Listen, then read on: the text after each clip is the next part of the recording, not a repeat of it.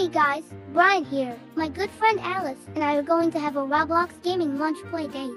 How cool is that? We'll be munching on epic Mexican food and playing Roblox at the table together on our phones. Oh, before we eat, I gotta show you guys the menu. They have all my favorites like quesadillas, enchiladas, and these epic dessert churros we are so getting later. Whoa, Tortilla Jo's went all out decorating for Christmas this year. Look at gorgeous tree twinkling multicolored lights, so magical. So cool to see one of my fave places decorated with so much Holidzy passion. Now, I'm even more hungry for quesadillas, Christmas flava.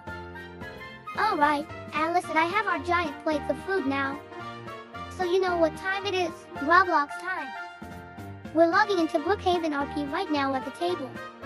This is the best idea ever, gobbling quesadillas and taco meat 1 second. Then racing cars and doing trick jumps the next in Brookhaven. We're gonna try pulling some crazy restaurant pranks in the game after we eat too. Maybe rob the Brookhaven Taco Bell for some dessert. Our moms are already face-bombing at our goofiness. So you know we're killing it right now. This is awesome.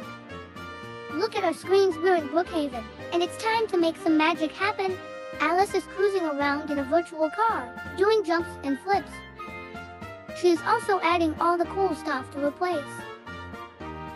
And now, the best part, the virtual pranks. We're planning to sneak into the Brookhaven Taco Bell for some dessert mischief. Watch us as we navigate through the game, causing a little chaos and having a blast. Our moms are probably shaking their heads at our silliness. But who cares? It's all about having fun. Oh man, this is hilarious. Brian, you just did the craziest jump ever. Thanks, Alice. It's all about those virtual stunts, you know. We're not just diving into Roblox. We're taking our taste buds on a wild ride with some crazy food experiments. First up, I dipped my chips into his leftover strawberry smoothie. Sounds weird, right? But trust me, it was so weirdly good. Sweet and savory perfection in every bite. It was surprisingly amazing, but that's not all. We took the cheesy fries and stacked them to make a double-decker fry wedge. Picture this melty cheesy fry towers. It was like a flavor explosion in our mouths. The combination of crispy fries and gooey cheese was absolutely drool-worthy. To end our epic Disney play date, Alice and I stopped at the Marceline's candy shop down the street. It's not just any candy shop, it's filled with Disney magic, especially for Christmas, Alice. Everywhere you look, there are Mickey Mouse themed treats specially made for Christmas.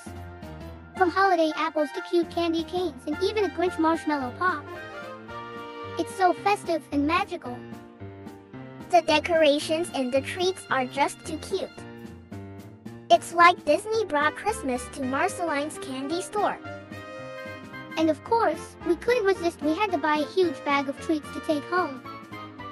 I'm talking Mickey Premium chocolate bars, sour gummy gingerbread men, and tons of candy canes. Oh, and the best part, we're planning a hilarious prank on Alice's big brother. He absolutely hates peppermint. So we got a bunch of candy canes to trick him with. I can't wait to see his reaction. This prank is gonna be legendary. And there you have it, fam, the sweet ending to our Disney play date. If you enjoyed this video, don't forget to hit that like button, subscribe for more awesome adventures. And let us know in the comments what Disney treats you'd love to try. Thanks for hanging out with us today, and until next time, stay sweet and stay awesome.